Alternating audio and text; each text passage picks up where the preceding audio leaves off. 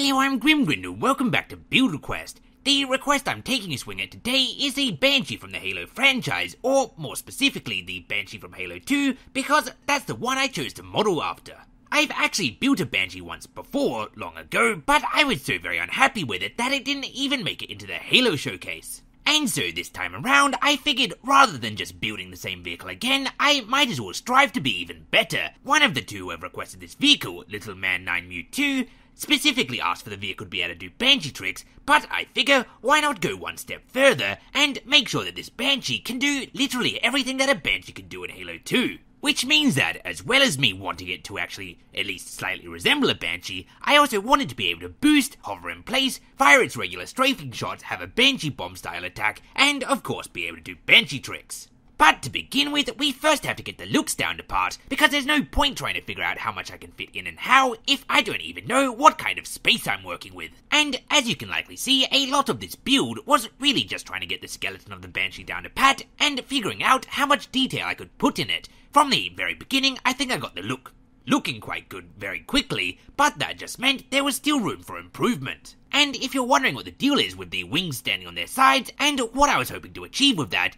to be completely honest, I don't know. I wanted to see how it would perform with it. It didn't. I didn't entirely expect it to actually work, but you never find out these things if you never experiment. As always with rounded vehicles, it's very difficult to achieve the actual look you're going for, and this is very much the case for the dome top of the Banshee. I'm still not entirely happy with how it turned out. It doesn't look quite as streamlined as I was hoping for, but it's the best I've gotten it so far. And the other major cosmetic sacrifice I made was the little jets on the sides of the Banshee, which I've used super jets for. Really, I should have probably used small jets, but in Halo 2, the jets are coloured blue, and since they're what you stare at the entire time, I wanted to get the colour scheme right. Going for the small jets would have made them glow orange, which is a bit too Halo 1 for what I was trying to achieve. So let's just pretend that the Banshee's pulses aren't comically oversized and move on.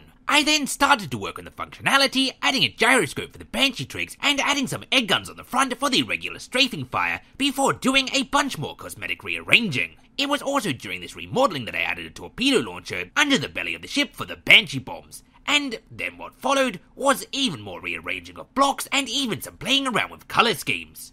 After a lot more rearranging, it was time to try to hide a spring engine in the cockpit, mainly because that was the only area with room.